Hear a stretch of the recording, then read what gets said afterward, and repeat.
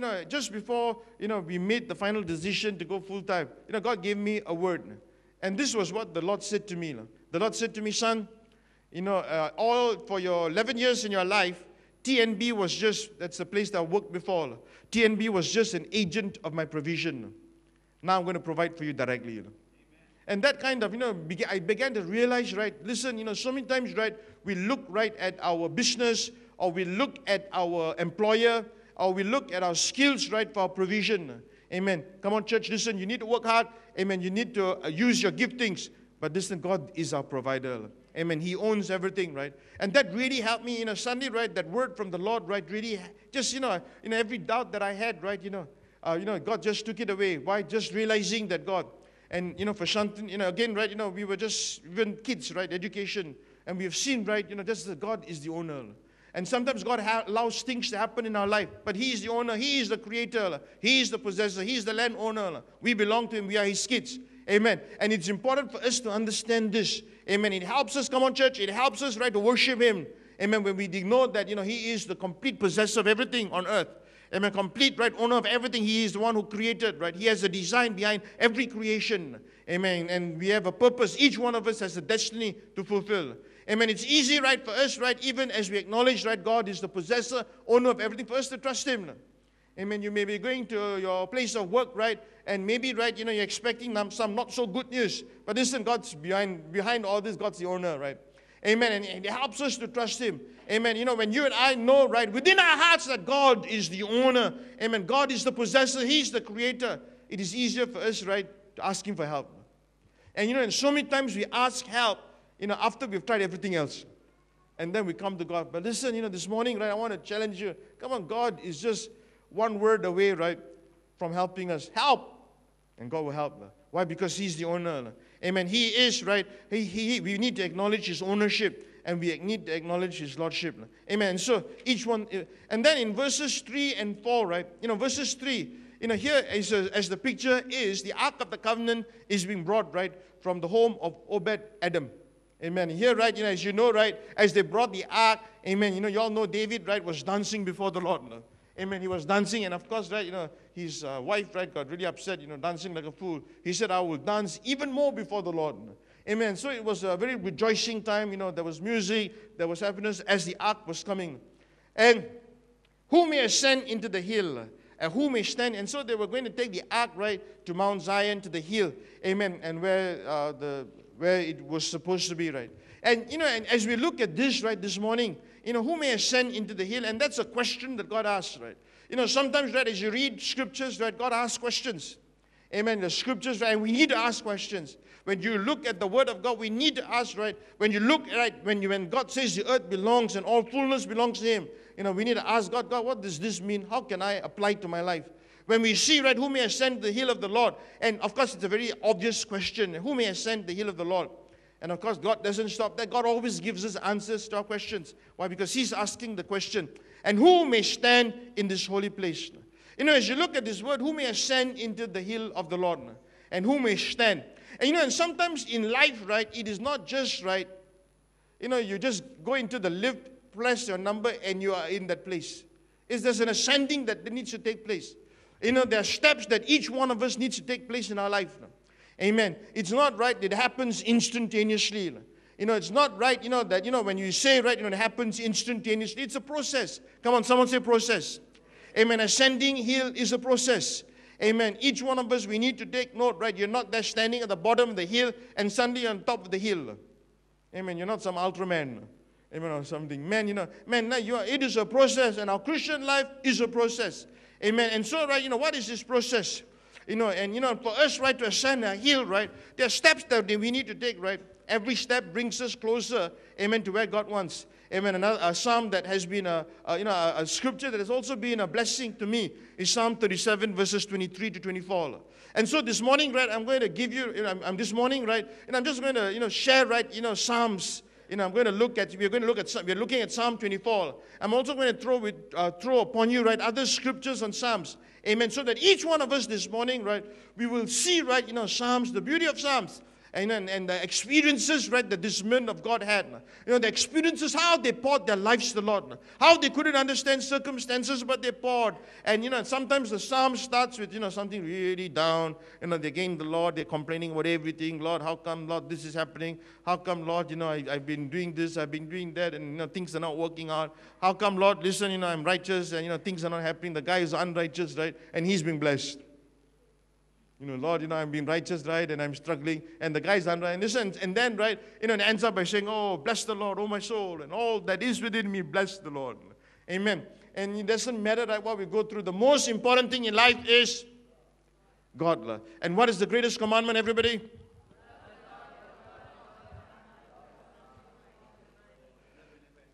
Okay. Amen. Come on, you guys. When you fell in love, right, what do you do, right? Love the Lord with God, all our heart, our soul, our mind, and our strength. Love the Lord. Come on. You're in love, right? Come on. Are you in love?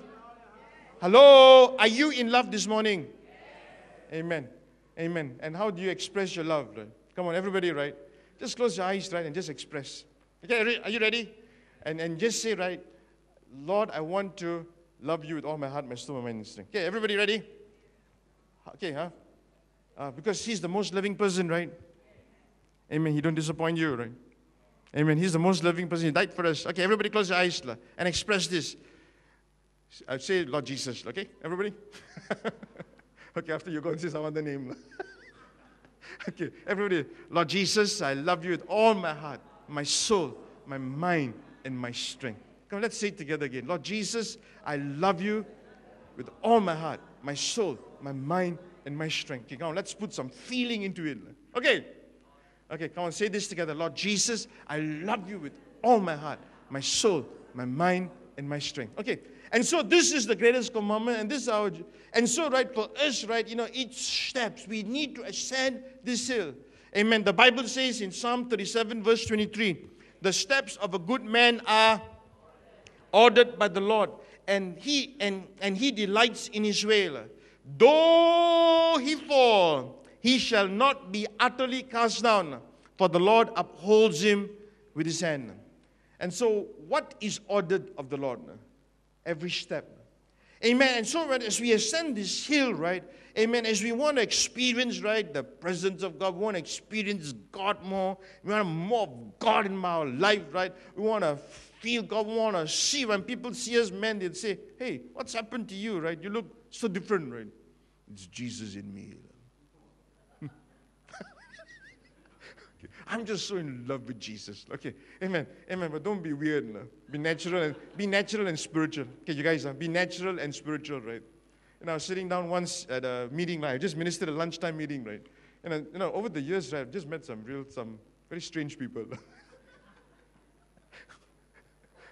And so, right, we were just about to eat, right? At this lunchtime, ministered at the meeting, lunchtime, and all of the guys were there, right? And there's this guy sitting opposite me, right? And he looked a bit strange. Right?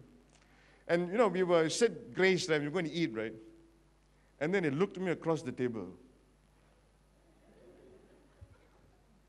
Pastor, I've got a specific word for you. And he put, right, the man, and it was so awkward, right? Because everybody was eating, right? And it was so inappropriate. If you had a word, right, you could have done it after the meeting.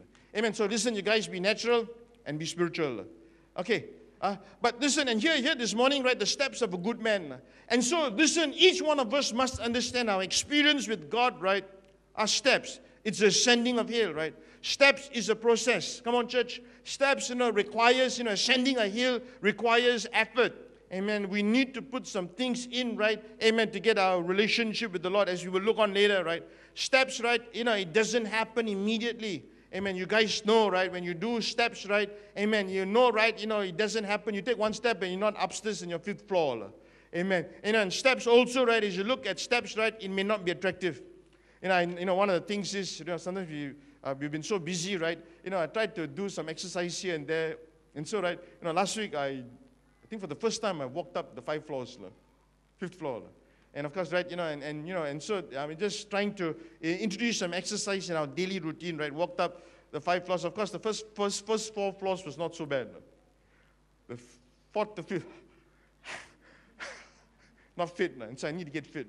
Amen. But listen, as you walk up the stairs, right, it may not be very attractive, right, just walking up and seeing walls. As you walk up the stairs, right, it may not be, it's a process. Amen. It's not right. Your Christian life is not just right stepping into your lift, press number 5 and go up. Right? And then walk into Mount Zion or W10-5. It doesn't happen that way, right? It's a process. And so in this process, transition this morning, the steps, unattractive.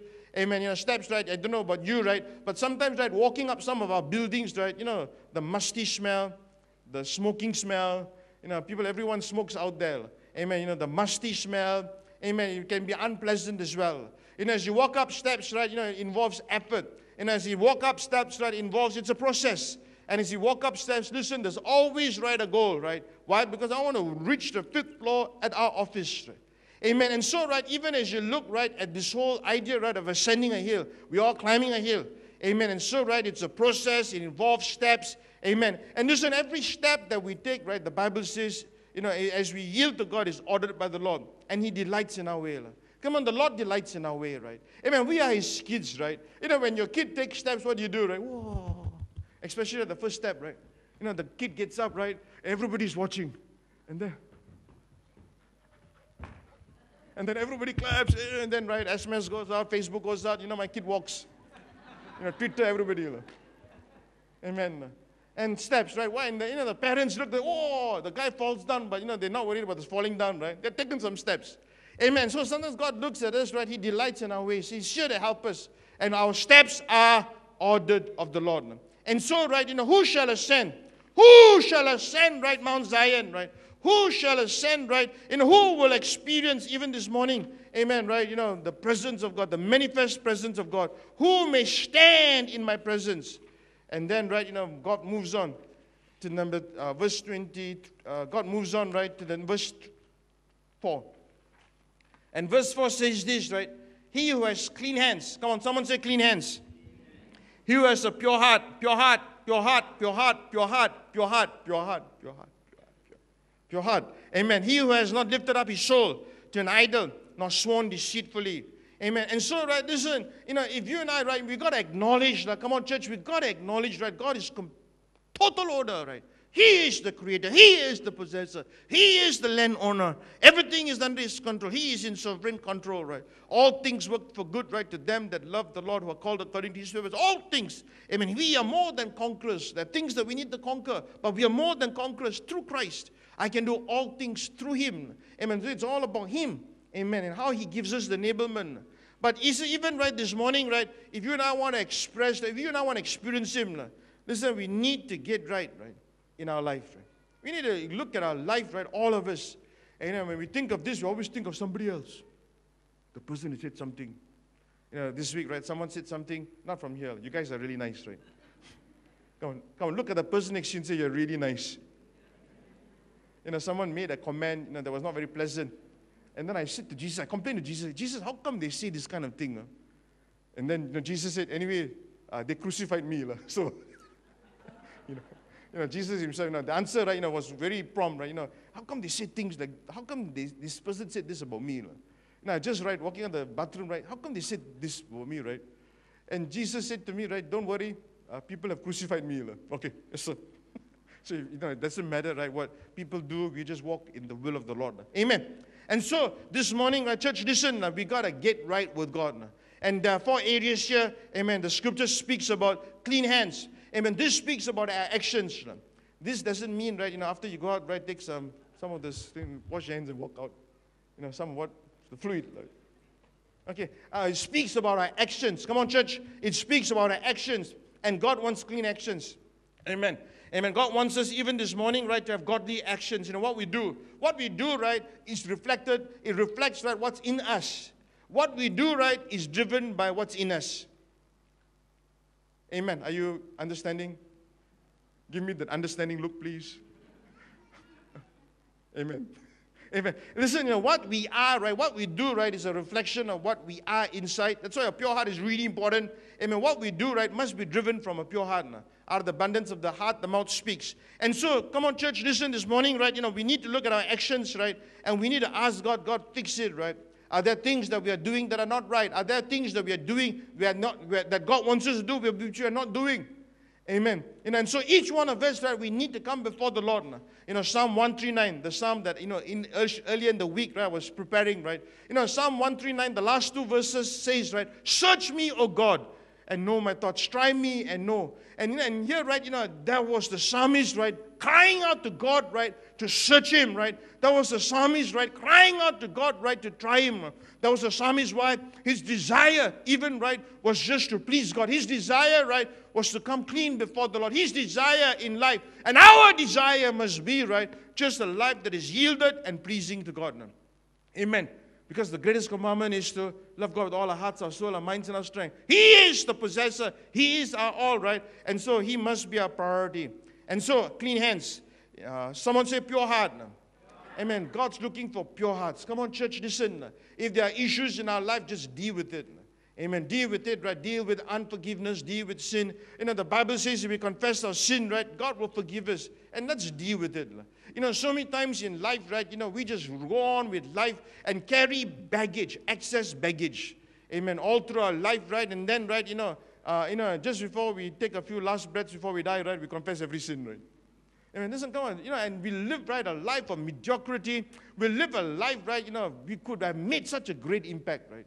Amen. I think the most saddest thing to happen in our life, right, is when you and I go up before God and see what God had for us and how much little we accomplished. Come on, every day, right, is to be lived for God.